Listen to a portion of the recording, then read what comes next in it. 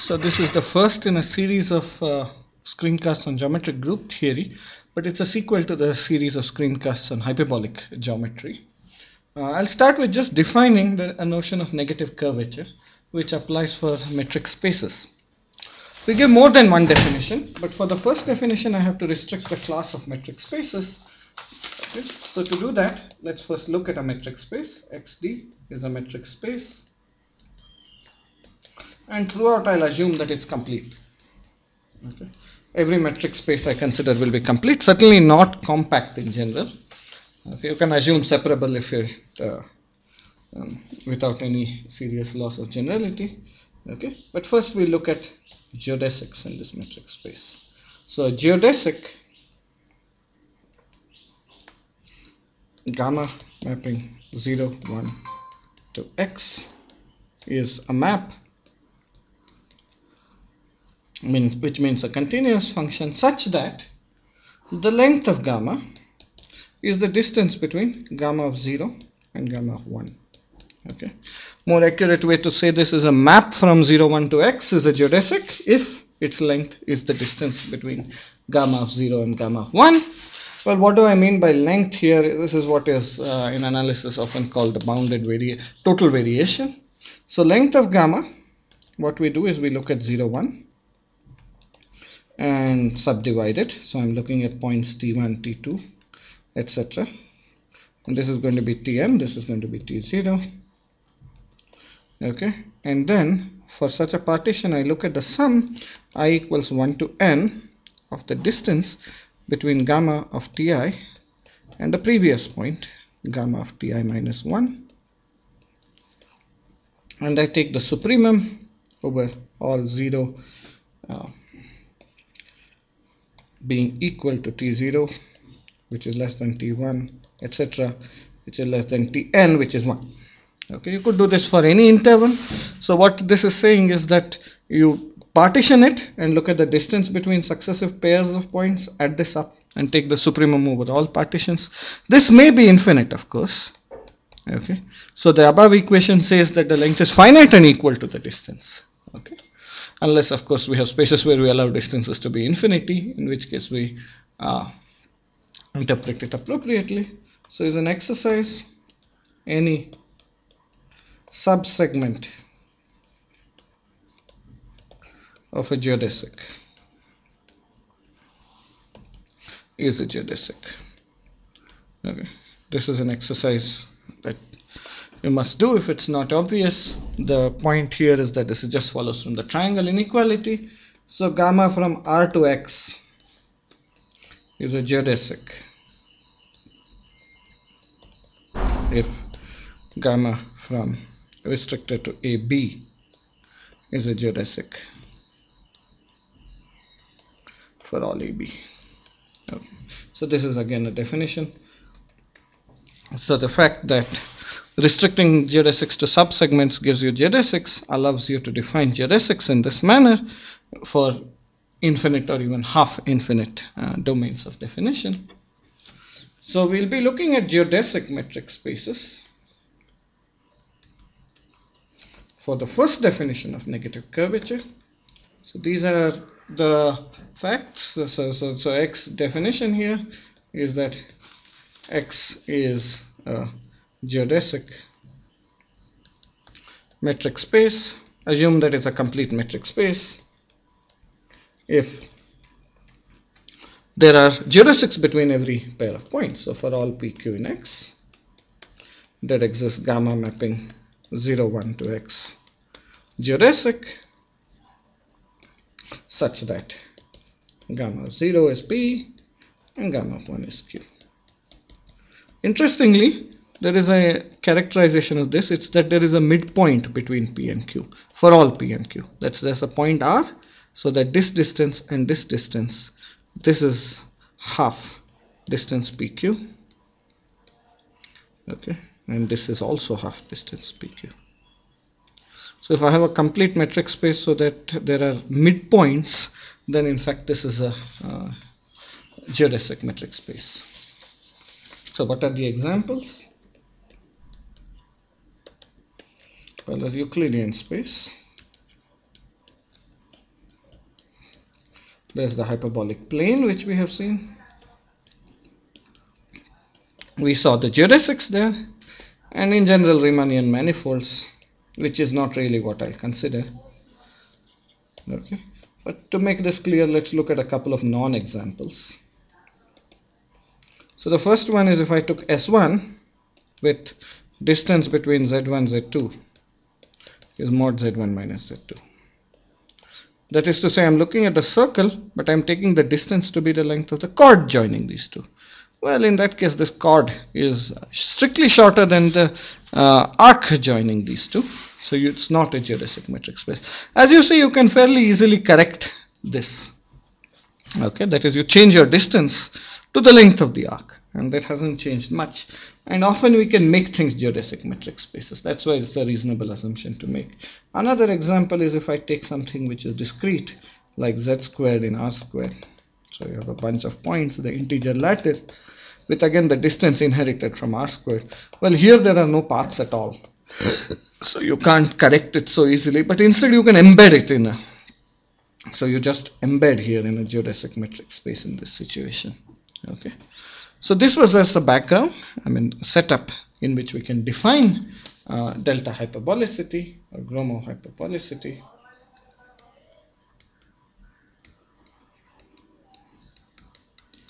Okay, so Gromov hyperbolicity will be delta hyperbolic for some delta. Okay, what does this mean? This is really what I have to define. So it's usually just called delta hyperbolicity, but that suggests it's dependent on delta, which sometimes is important, but we want to consider the situation where you just don't care what delta is, which is the normal case. Okay, so let's take a triangle. What is a triangle? So a triangle is, we have three vertices, P, Q, R. Okay, so we have P, Q, R in X. Okay, and we have sides L1, L2, and L3. Well, I'm deliberately not calling them PQ, QR, and PR because, so Li are geodesics, because there is no assumption that the geodesic is unique. So geodesic metric space is one where geodesics exist. So we're looking at triangles in a geodesic metric space. We can look at triangles even in the general situation. Okay, but there should be a lot for these conditions to be useful. Okay, so definition here, we have seen this in hyperbolic space. So a triangle is delta thin if each side Li is contained in n delta of other sides. I'll write one of these conditions to make things clear. L1 is contained in delta neighborhood of L2 union L3, and two other similar conditions. Okay, so we've seen that this is true in hyperbolic space. So here are the examples. So one of the basic facts we saw in hyperbolic space is triangles are in fact thin, H. Okay, and we briefly saw the more extreme case of this, which is a tree. So I have a tree which is a graph without loops. It looks something like this. Now if I take any triangle in a tree, let me draw it. Well, one side will look like this and another side like this, and the third side would be an edge here. So this is a typical triangle. So in this case, in fact, delta equals 0. Okay, so this is a remarkable fact. Any side in a tree is contained in the union of the other two sides for a triangle. So this is the most extreme case of being delta hyperbolic, which is a tree. So this definition turns out to be marvelous in that it holds for a very large class of spaces, and on the other hand it has very strong consequences. Most of the qualitative properties of hyperbolic space or trees are captured by these, and there are lots of them, and many constructions can be made. but it's conceptually a bit limiting to have to restrict ourselves to geodesic metric spaces. It makes things a little clumsy. So we'll look at another definition which is equivalent, which does not require geodesic metric spaces. So an equivalent definition. So let's start this by looking at XD, so a metric space. Okay, so it's not necessarily geodesic. And so here what we'll do is we'll define the Gromov product. And this formula comes from looking at a tree. So let's look at a triangle in a tree. So here is a tree, and let's call these points X, Y, and Z. Okay, and let's look at that. Distance between X, Y is the red line. Distance between Y and Z is the green line. And distance between X and Z is the blue line. Okay, so now let's ask, what is this length?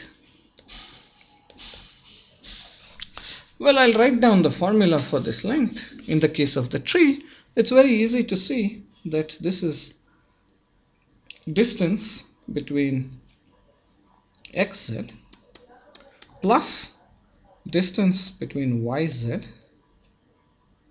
minus distance between xy divided by 2. Okay, so this quantity is this length here. It's the length of the side between z and the nearest point projection on the geodesic from x to y. And this I'll call the Gromov product.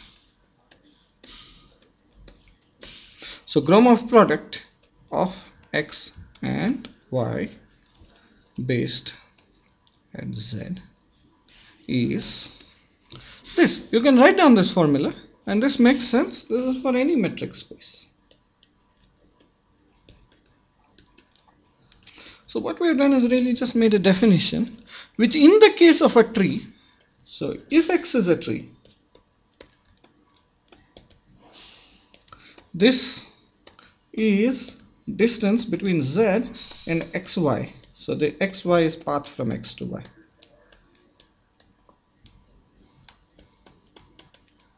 And the path, I mean here the shortest or reduced path from x to y. So given a pair of points, you take the path and you look at the distance, and here distance is the minimum distance. Okay, it's the shortest point projection from x to y. So in the case of a tree, it happens to be this, but this function formula makes perfect sense in general, and we always call it the Gromov product. Okay, and so finally, what is Gromov hyperbolicity in this sense?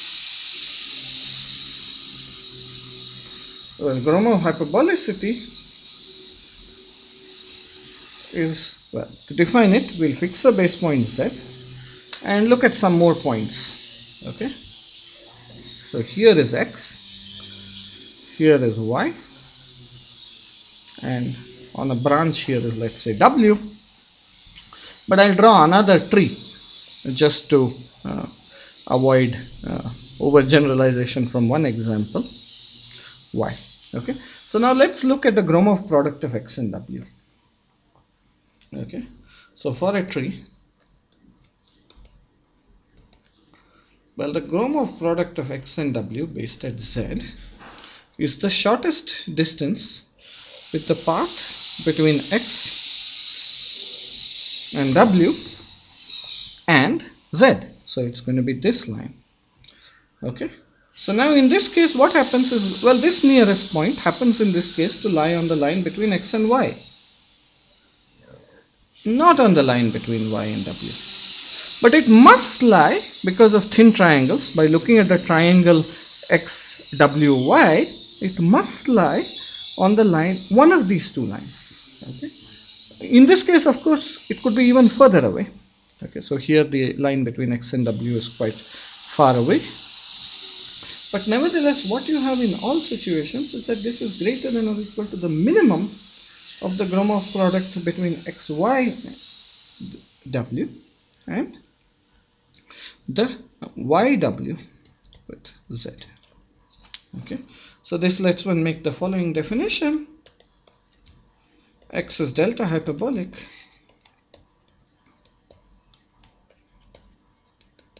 if for all x, y, z, w, what we do is in the case of a tree we have the absolute situation, but here we allow an error. Well, it should be greater than or equal to the minimum x, y, z and y, w, z minus delta. Okay, so this can be taken as a definition. Now recall that this definition makes perfect sense for all metric spaces, not necessarily direct. This was Gromov's original definition. Okay, and it turns out to be equivalent to the thin triangle. Well, you can actually see that thin triangles implies this, and the other way with a little more work. Point is that a thin triangle looks a lot like this. So the argument I made for this being true in a tree was the side from x to w, which we were seeing here, is contained in the union of the sides from x to y and the side from y to w. Okay, this side is contained in the union. Well, in general, if you have delta thin triangles, then it's contained in a small neighborhood of this, so that the same thing will hold with a little distortion. Of course, you have to also see that the Gromov product is actually close to the minimum distance projection. Right? By definition, it's just some formula, which is a linear expression. Okay. So this is our concept of Gromov hyperbolicity.